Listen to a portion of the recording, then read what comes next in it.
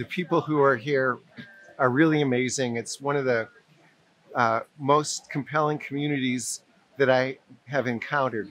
And what I like about it is, this conference is about entrepreneurs connecting with capital markets to drive commerce that makes the world a better place.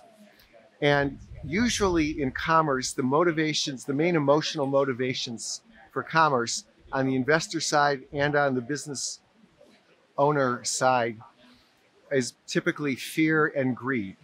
At SOCAP, what I've discovered is that the main motivation is love.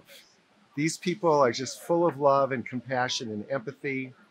The investors are amazing. The entrepreneurs are amazing. They're really coming from the heart, and they're using the positive side of their personality to make a difference in a way that's practical in the real world that we all live in.